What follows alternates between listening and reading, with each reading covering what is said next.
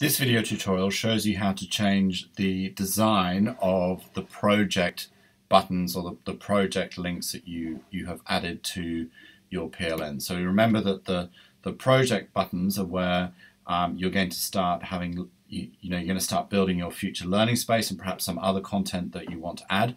Slightly different to your blog. So this isn't about dynamic sort of rolling comments that you appear in your blog.